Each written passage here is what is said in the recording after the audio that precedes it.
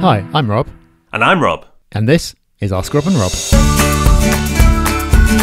Howdy everyone, and welcome back to Ask Rob and Rob, where you ask us questions and we give you answers. Same format every week, you kind of know it by now. And also the way you get involved is pretty easy too if you've listened to a few of these. But we'll remind you just in case. Yeah, you should know this, but it's 013 808 00035. That's 013 808 00035. Leave us a voicemail or go over to thepropertyhub.net/ask. Leave us a message that way instead. Okay, let's have a listen to our first question today. This one is from Steve in Bristol.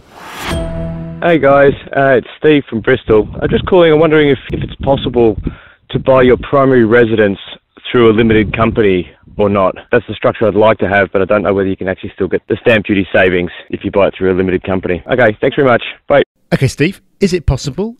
Yes, but probably not easy, because most limited company mortgage lenders are probably only going to want to lend to you for investment purposes and not allow you to live there. So there's probably going to be a restricted range of financing for you. However, the bigger question is, why would you want to? The advantage that you seem to have spotted here is a stamp duty saving, but actually swerving the extra stamp duty is not that easy. There's a common misconception that if you buy a property through a company and you already own a property, then you won't have to pay the extra 3% stamp duty for additional properties. And that makes intuitive sense because it's like, well, I am me, I've got a property, my company is someone else, it doesn't have a property, therefore you don't have to pay the extra.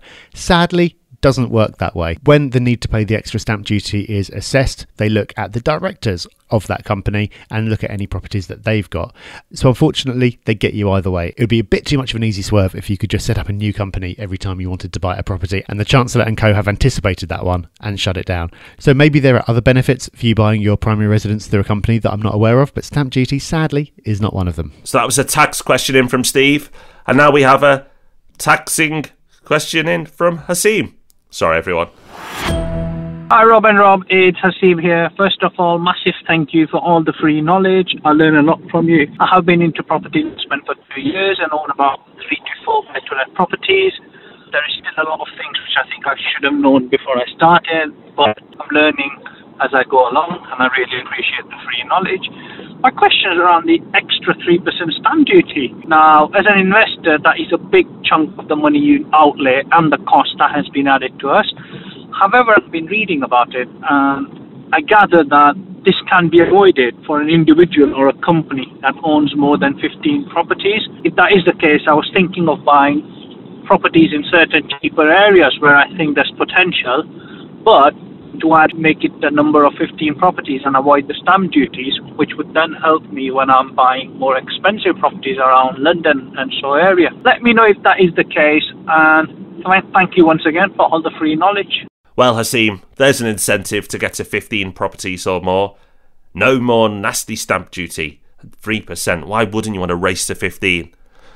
Well, unfortunately, it's not going to do you any good.